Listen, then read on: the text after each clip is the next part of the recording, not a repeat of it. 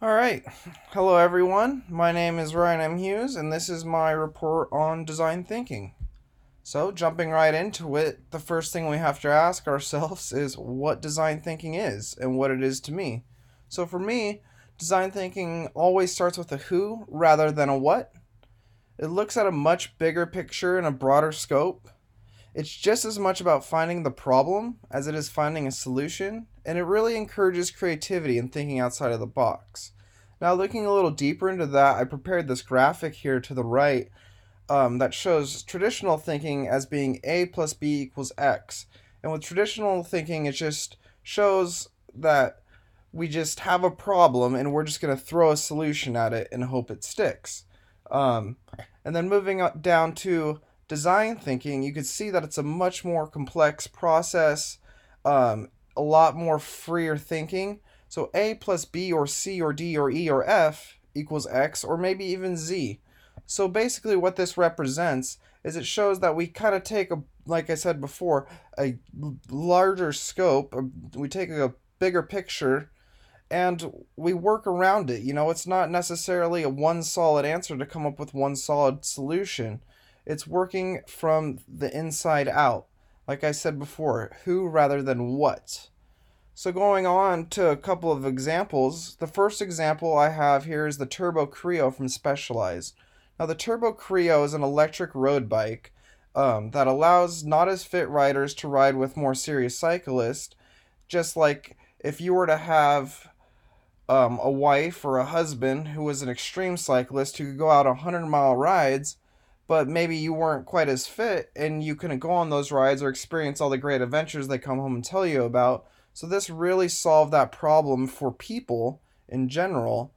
Now, moving on to the next point here, it's more lightweight than anything on the market. And the reason Specialized did this was not because they just wanted to have that big figure there on their website to brag and boast about. They did this because a lot of people don't want to ride a heavier bike. It's not as comfortable. You don't get the experience that your, spouse that's riding a normal bike is going to have right next to you. This is going to be give it a very similar feel and allow you to experience almost everything a normal bike is going to feel like.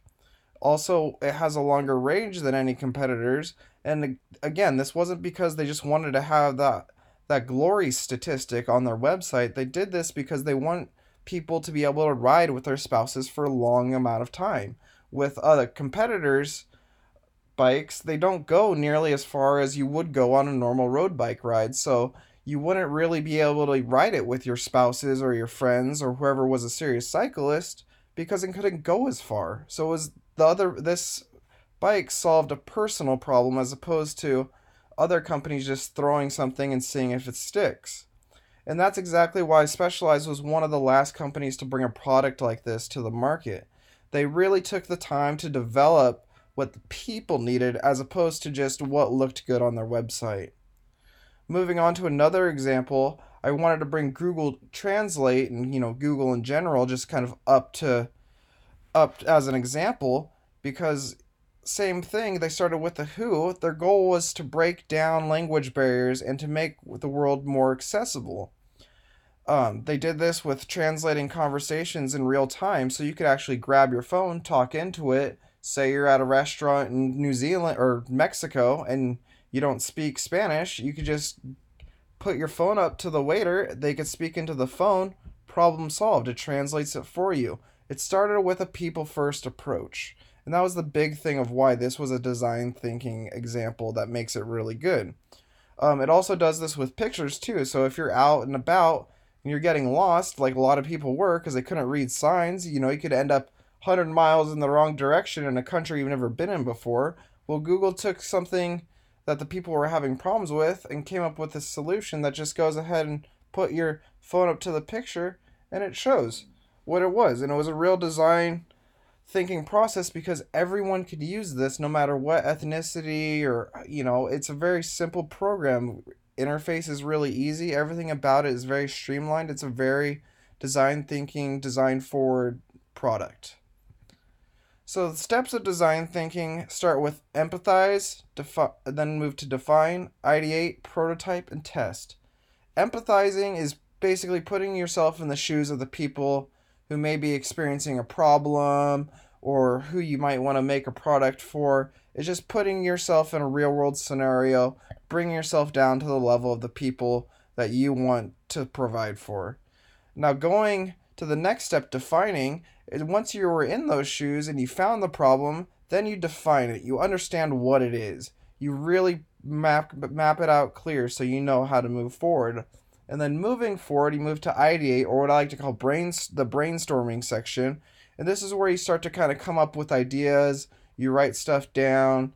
You really go free and write down whatever comes to your mind, whatever solution you might think might work.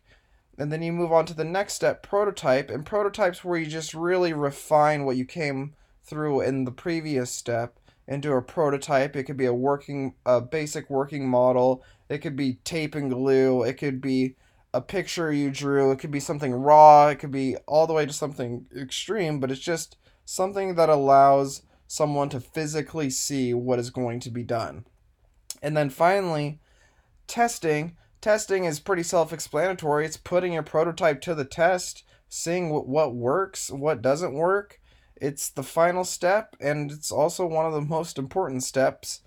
So those are the steps of design thinking. Now moving forward, how I'm going to use design thinking is I'm going to kind of put myself in my customer's shoes to identify what experiences they would want when they go to my bicycle shop.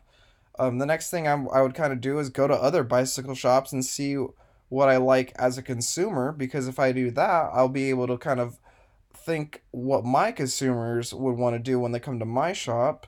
I'll also visit a variety of retail stores and examine what is bringing customers in, and maybe I could find a way to evolve something from another retail store that might be like a clothing store and adapt it into my bicycle shop. And then also I could just start thinking of things in my everyday life I might struggle with and what I might do to make them easier.